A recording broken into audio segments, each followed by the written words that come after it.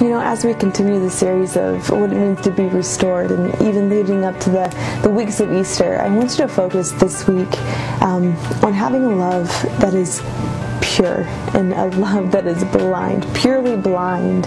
And I know many times it's so easy to love the lovable. You know, Scripture talks about that, but what he desires after that is to love the unlovable. That's really the test of love.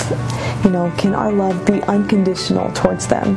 Because God's love is so unconditional towards us, and we're supposed to have the mindset of Christ. And so this week I want you to focus on really what it means in your heart, in the areas that are not transparent, what it means to have a love that is strictly blind, you know, no judgment, no condemnation, just a simple love that attracts the heart of Christ.